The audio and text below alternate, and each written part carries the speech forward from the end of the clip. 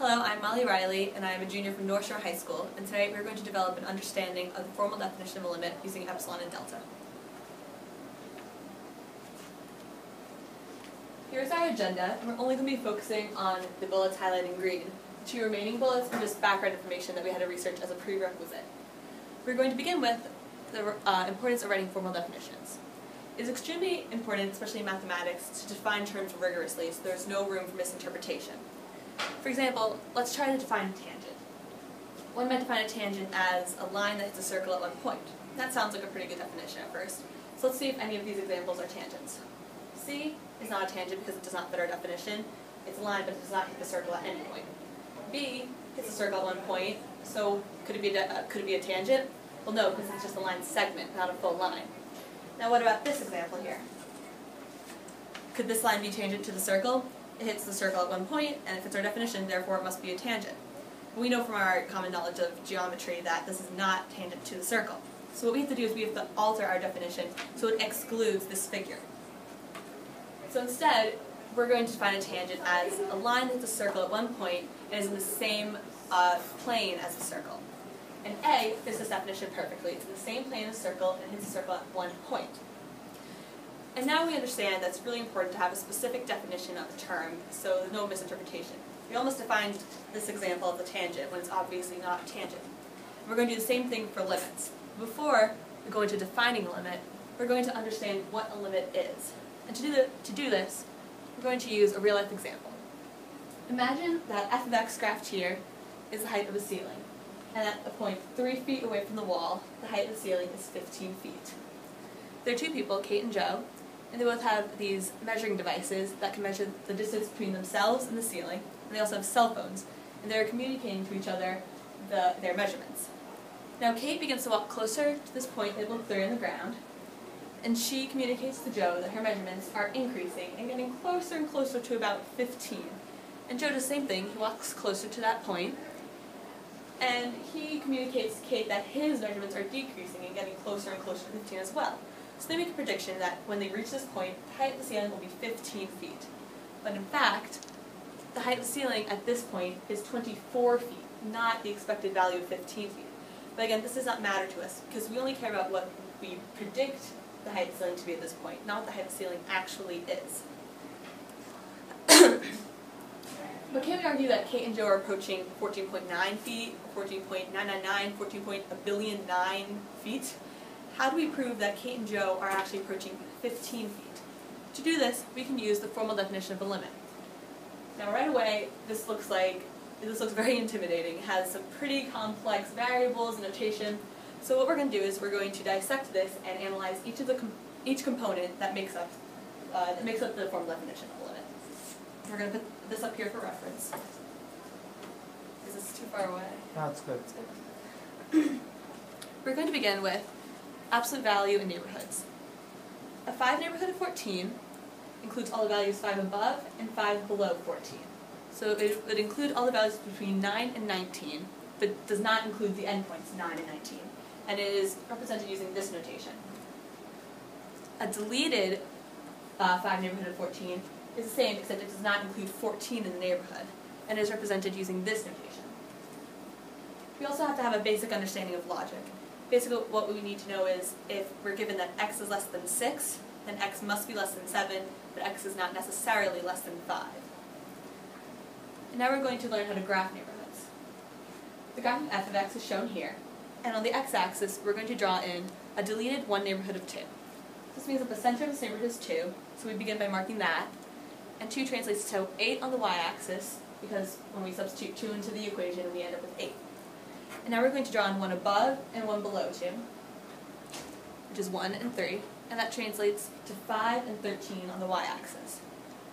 So this 1 neighborhood of 2 translates to all the values between 5 and 13 on the y-axis. And now we need to become familiar with the variables that we need to know when we go into the formal definition of a limit. So we're going to draw in a delta neighborhood of A, a deleted delta neighborhood of A on the x-axis. The center of this neighborhood is A, which we say translates to L on the y-axis. Now we're going to draw delta above and delta below A. And this translates to epsilon above an epsilon below L, which is an epsilon neighborhood of L on the y-axis. Now as x gets closer and closer to the value of a from either direction, we expect the value of f of x to get closer and closer to the value of L. But what if, when x equals a, f of x does not equal L, and is actually equal to a value completely outside of the neighborhood? Again, just like in our example with Kate and Joe, we don't care what the value of f of x actually is. We just care about what we expect the value to be, which is L. So now we understand absolute value notation, neighborhoods, graphing neighborhoods, and logic, so we can approach the formal definition of a limit. We say that L is the limit of f of x as x approaches a if for any value of epsilon greater than 0 there exists a value of delta greater than 0 such that the deleted delta neighborhood of a maps into the epsilon neighborhood of L. So now we're going to demonstrate this definition using an example of f of x equals 3x plus 1. The limit of f of x as x approaches 7 is 22, and we find this by substituting 7 into the equation. But why isn't the limit 21.9, 21.109, zillion nines? It is true that as x approaches 7, f of x is approaching these numbers as well. So what makes 22 the limit of f of x as x approaches 7? So we're going to demonstrate that 22 is the limit using the formal definition. So our linear function is graphed here, and x is approaching 7, so we mark that on the x-axis, which translates to 22 on the y-axis. So is 22 the limit? Could 21.999 possibly be the limit? So we're going to mark 21.999 on the y-axis. Now in order for this to be the limit of f of x as x approaches 7, there must be a delta neighborhood of 7 that maps into any epsilon neighborhood of 21.999. So what we're going to do is we're going to draw an epsilon neighborhood of 21.999. And now we're going to see if a delta neighborhood of 7 maps into this epsilon neighborhood. So we draw in delta above 7 and delta below 7, and it fits perfectly into the epsilon neighborhood of 21.999, proving that 21.999 is the limit of f of x as x approaches 7. But not quite. Let's go back to our formal definition of a limit. It explicitly says that for any value of epsilon, there is a value of delta, such that the delta neighborhood maps into the epsilon neighborhood. This means that no matter how small our epsilon value is and how small the epsilon neighborhood is, there will always be a delta neighborhood of A will map into that epsilon neighborhood of L. So now let's try this again, but with a smaller epsilon neighborhood of 21.999. Again, we mark 7 and 22, and here's 21.999. We're trying to see if this is the limit. And now we have a smaller epsilon neighborhood of 21.999. So in order for this to be the limit of f of x as x approaches 7, our delta neighborhood of 7 must map into this epsilon neighborhood. And this time, our delta neighborhood does not map into our epsilon neighborhood of 21.999, proving that this is not the limit of f of x as x approaches 7. In fact, this delta neighborhood maps perfectly into an epsilon neighborhood of 22, demonstrating that 22 is the limit of f of x as x approaches 7. Now again, this was just a demonstration of the formal definition of a limit. So now what we're going to do is we're going to perform a proof to show that this formal definition holds true for all examples. So we're going to use the example f of x equals 7x minus 4. The limit of f of x as x approaches 3 is 17, and again we find this by substituting 3 into the equation. But we want to prove that this is actually the limit. And we're going to approach this the same way you might approach traveling. Say you're trying to travel from New York City to Boston. Instead of looking at the roads leading from New York City to Boston, you might want to look at your destination first and see which roads lead from your destination to your starting point, so you don't just start going any random direction. So we're going to do the same thing. We're going to start at our destination, which is our epsilon neighborhood. We're going to work backwards to find our delta value that will give us a delta neighborhood that will map into the epsilon neighborhood. So begin with our epsilon neighborhood of L, in which f of x is equal to 7x minus 4 and L is equal to 17. So we substitute those values into the formula. We combine like terms. Just take out a 7. Well, divide both sides by 7. And we end up with an epsilon over 7 neighborhood of 3, which we can relate to our delta neighborhood of A, which A is equal to 3, and delta is equal to epsilon over 7. So now what we want to do is, we want to prove that when delta is equal to epsilon over 7, this delta neighborhood of 3 will map into an epsilon neighborhood of L. So now we're going to work forwards from our delta neighborhood of A to find our epsilon neighborhood. So we multiply both sides by 7, distribute the 7, and now we want the expression within this absolute value sign to be equal to f of x minus L.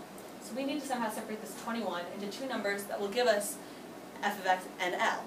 So what we can do is we can easily separate 21 into 4 and 17, giving us our original epsilon neighborhood of L. So this proves that when delta is equal to epsilon over 7, this delta neighborhood of 3 maps perfectly into an epsilon neighborhood of L. So we're going to show this on a graph. F of x is graphed here, and x is approaching 3, and we are proving that 17 is the limit of f of x as x approaches 3. So when delta is equal to epsilon over 7, this delta neighborhood of 3 maps perfectly into an epsilon neighborhood of 17 with absolutely no room to spare. So what if we had a value of delta that was smaller? How can we prove that that delta neighborhood will still map into the epsilon neighborhood of 17? So for example, what if delta is equal to epsilon over 11, which is smaller than epsilon over 7? So again, we're going to work forwards from our delta neighborhood and try to find our epsilon neighborhood. So we begin by multiplying both sides by 11. But we notice that if we distribute this 11, we'll have 11x, and that'll be really difficult to change into 7x, which we need in order for this to be equal to f of x minus L. So instead, we're going to scratch that, and we're going to multiply both sides by 7. So now, once we distribute the 7, we can easily have this expression mimic f of x minus L. And we end up with a 7 epsilon over 11 neighborhood of L. So what this means is that when delta is equal to epsilon over 11, this delta neighborhood of 3 maps perfectly into a 7 epsilon over 11 neighborhood of L. 7 epsilon over 11 is less than epsilon.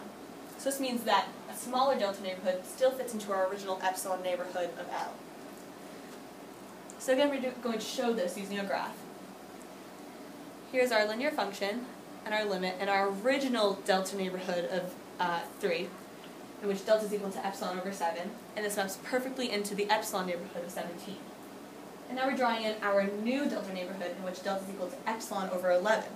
And this delta neighborhood maps perfectly into a 7 epsilon over 11 neighborhood of 17, which is still smaller than our original epsilon neighborhood of 17, proving that 17 is the limit of f of x as x approaches 3. So overall, we have successfully dissected, analyzed, demonstrated, and proven true the formal definition of a limit using epsilon and delta. Some recommendations for further research from the first round of the math fair was to analyze the formal definition of limit using other types of functions. So in my addendum, I focused on quadratic functions. And ultimately, what we found was that delta will end up being equal to the minimum of 2 values. The first being a stipulated value, and the second being a value derived from a proof. So what this means is that if epsilon was equal to, say, 6, in this case, 1 is the minimum. So one neighborhood of 2 would map perfectly into an epsilon neighborhood of 4. If epsilon was equal to 4, then epsilon over 5 would be the minimum. So a 4 over 5 neighborhood of 2 would map perfectly into an epsilon neighborhood of 4. A recommendation for further research after this would be to find a function in which both of the minimum delta values work, causing each delta neighborhood to map into the epsilon neighborhood of L. And thank you. That was all.